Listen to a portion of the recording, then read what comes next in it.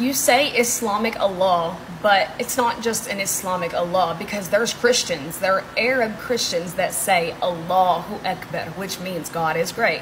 Allah is the only true God. The creator of the universe is Allah. Because when you say Allah, it cannot be confused with any other name. There are people in this world, in this dunya, that call themselves gods. So it's like, you know, that's why the word Allah is so unique. And we as Muslims never denied that a crucifixion never happened.